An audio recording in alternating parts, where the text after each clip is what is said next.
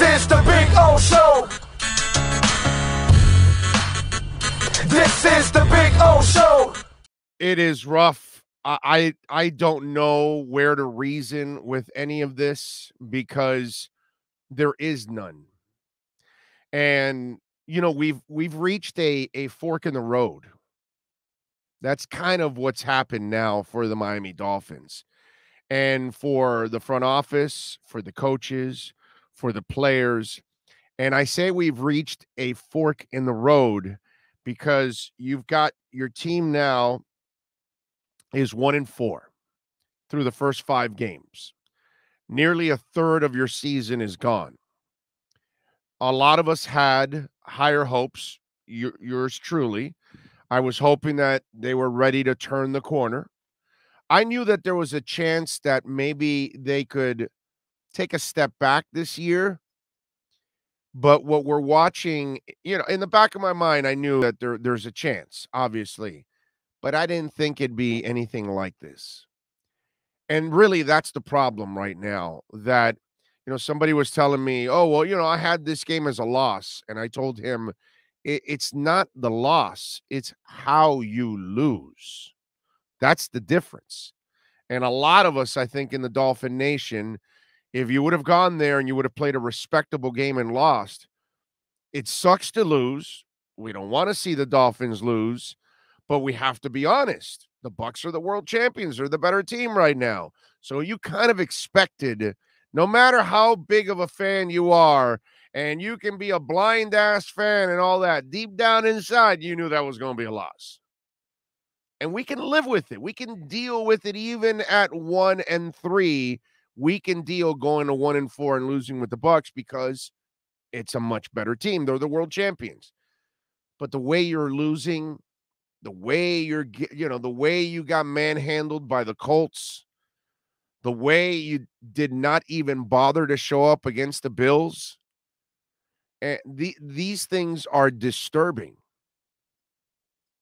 And what I mean by we're in a fork in the road, you're 1-4. Now, Brian Flores and company have put themselves in a position now where they have no room for error anymore. They're done.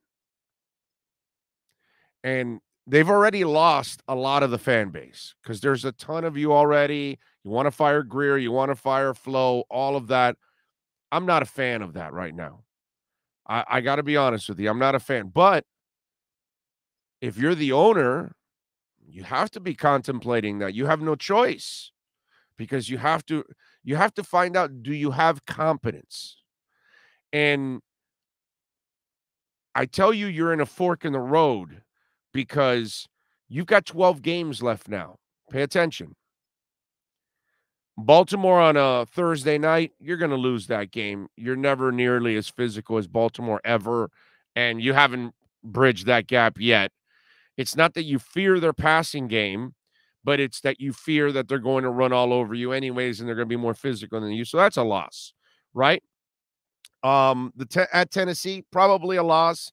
They're not going to stop Derrick Henry, so that's probably a loss. And you've got at Buffalo in 3 weeks. That's a loss, right? Those are losses. So let's go to 1-7 now. Follow me. Now the rest of the games are winnable. Next week against the Jags, following week against Atlanta, 4 weeks from now against Houston at Hard Rock, at the Jets, Carolina, against the Giants, against the Jets again, at New Orleans, and versus New England. Those are all winnable games, so you can go 9-3. But the way they're playing, do you think they're going to win all those winnable games? Can we actually say they're supposed to win those games? The way they've played, the way they've started, there's no way anybody can say, well, no, they'll win those next 9 games and they'll have 10 wins on the season and they'll finish 10-7.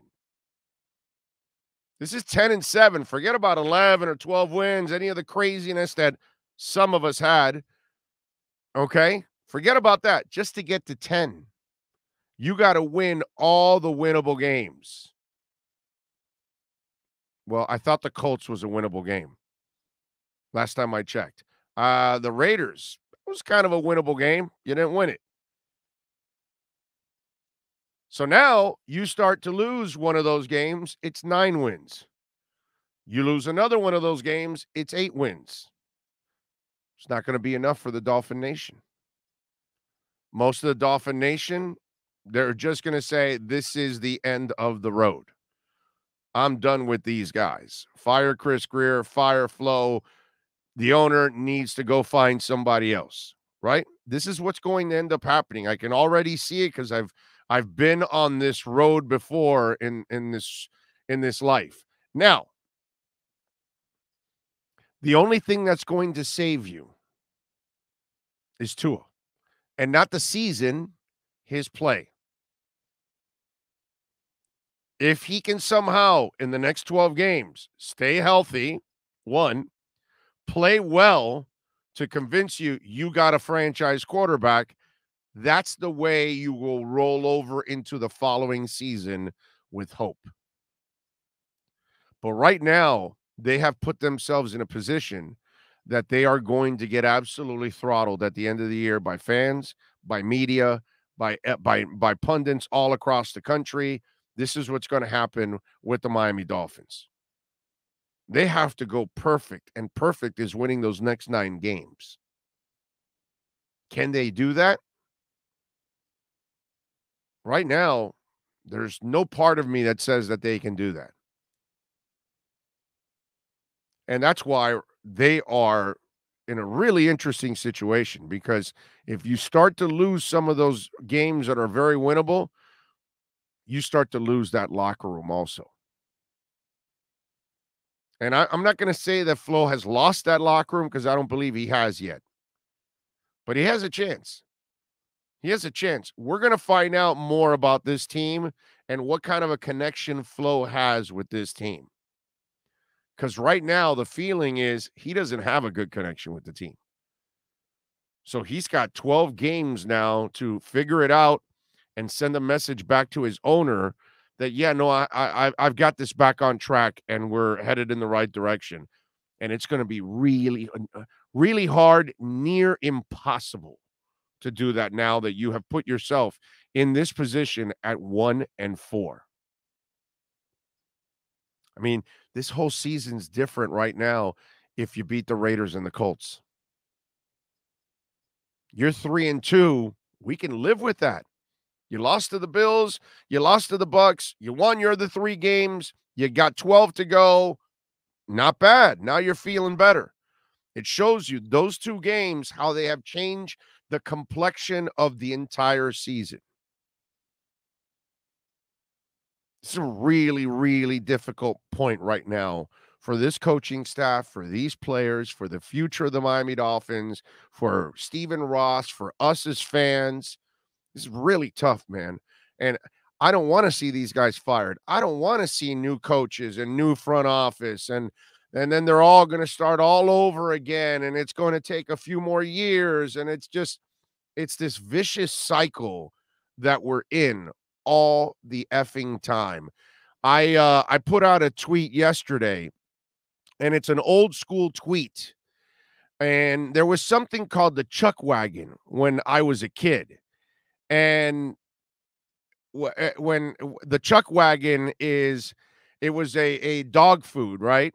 And there was always a child that was in the living room or whatever watching television, and the Chuck Wagon would come out and then run through, cruise through the living room and then disappear.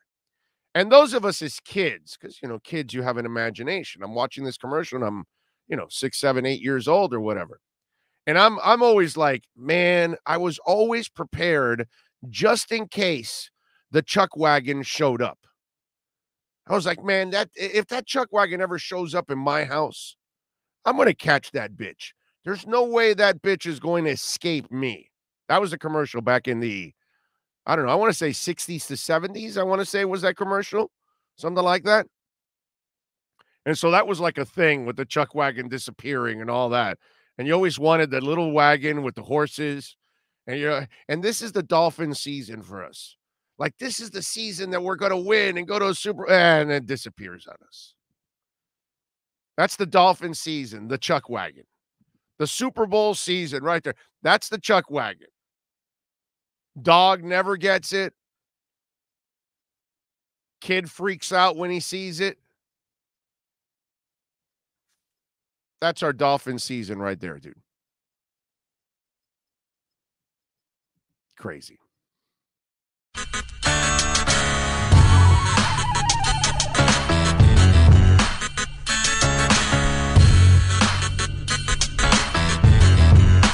This is the Big O Show. This is the Big